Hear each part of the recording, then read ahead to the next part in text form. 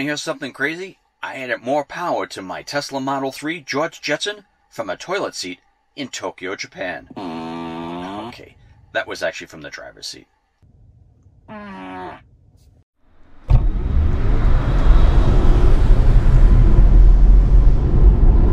George Jetson!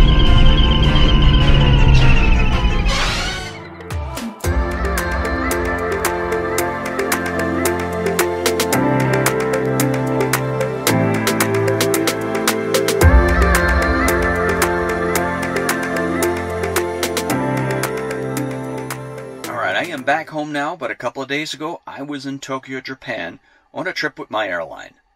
Now when I arrived there, it was right around dinner time, so I walked around a bit, then found a great restaurant that served ramen with dumplings, then headed back to the hotel for a well-deserved good night's sleep. When I awoke the next morning, I brought my iPhone with me to the bathroom.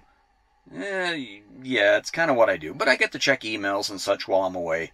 And anyway, that's when an alert popped up on my phone to notify me that I had a new Tesla software update available. And with all the rumors I heard about this update, I was pretty anxious to install it. So I did it right there on the spot. Or would that be the pot? But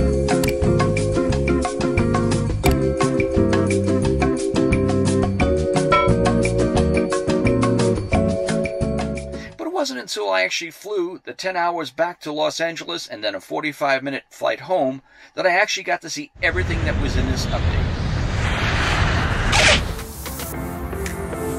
Here's what I found.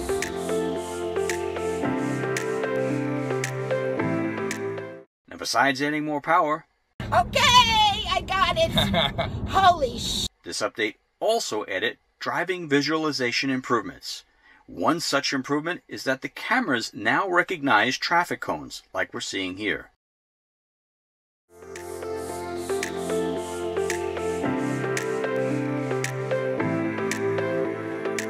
Another is stopping mode, which basically brings one-pedal driving to the Model 3. To demonstrate this, there's an automatic gate in my subdivision that I always needed to hit the brakes for, as the regen braking would cut out right around 5 miles per hour and the car would just basically roll forward.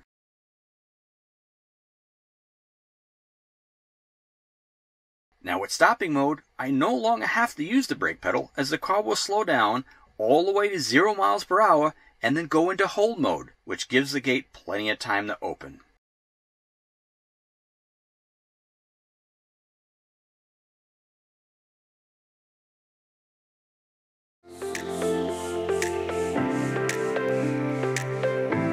This update also brings scheduled departure to the Model 3, which schedules your car to a specific charge, as well as to warm or cool the cabin at a time you might ordinarily leave for work, let's say. This update really doesn't do anything for me, as my schedule is different almost every day of the week.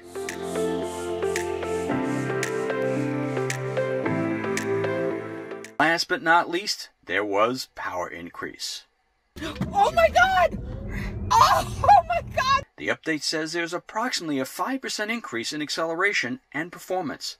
Now, I didn't run any specific acceleration test, but I can report that my Model 3 does feel a lot peppier with a smidge less battery drain. Of course, time will tell if this is really the case. Either way, I'm amazed that this is something that could have been done via a software update, whether I was sitting on a Japanese toilet or not. Anyway, I hope this video was not only enjoyable, but helpful. And if that's the case, smash that like button like a Model 3 accelerator pedal. Whoa!